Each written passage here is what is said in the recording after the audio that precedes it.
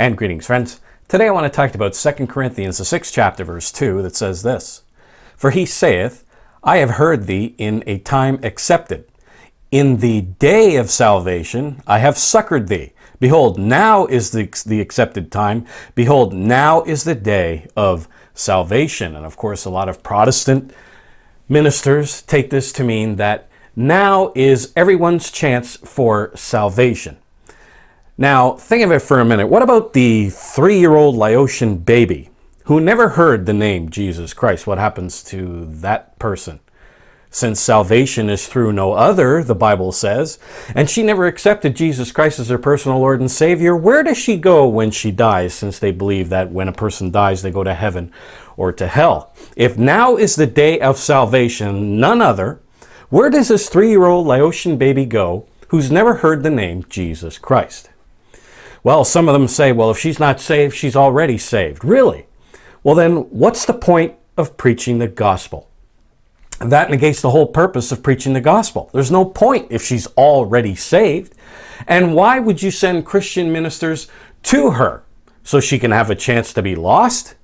Think about it. If she's already saved and then she learns about Jesus Christ and about sin and she ends up sinning, she has a chance to be lost, doesn't she? Where before she did not, because she was already saved. Or what about those heathen savages that never knew Jesus Christ? What happens to these people when they die? They're grown up, they're adults, they're morally responsible. What happens when they die? Well, they never knew Jesus Christ. And Jesus Christ says, no man comes to the Father except by me. They've never accepted Jesus Christ, didn't know Jesus Christ.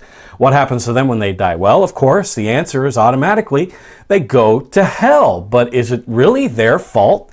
It's not their fault they've never heard the gospel. Yet these people say that they go to hell because now is the day of salvation, they say. Is that true? And think about it. If these people are automatically saved, like the 3-year-old Laotian baby. Some say, like John MacArthur, that babies when they're born, they're not morally responsible. They are already saved.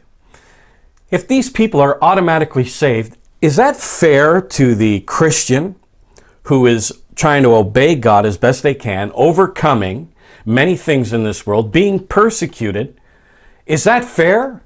That they're going through all this struggle in this world, yet other people are automatically saved? I mean, do people actually believe this kind of theology? Really? Now, what does this scripture really mean? Well, obviously, the Apostle Paul is quoting Isaiah, the 49th chapter, verse 8. And when you look at Isaiah, the 49th chapter, verse 8, you will find that there is no definite article. And it should read, in an acceptable time I did hear you. In a day of salvation I did help you.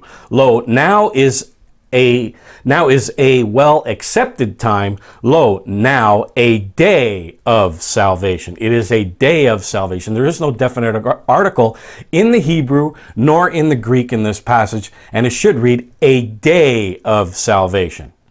So there is a day of salvation when God calls people on this earth. There is a calling that is happening, and it is their day of salvation. When God calls you, you accept that calling, you begin to obey Almighty God, you are baptized and receive the Holy Spirit. And that is your day of salvation. It is a day of salvation, not the only day of salvation. And when you look at Hebrews, the 9th chapter, verse 27, it talks about men in this world, meaning the general population, not the called, but people, the general population in this world, it is appointed for man once to die, after this, the judgment.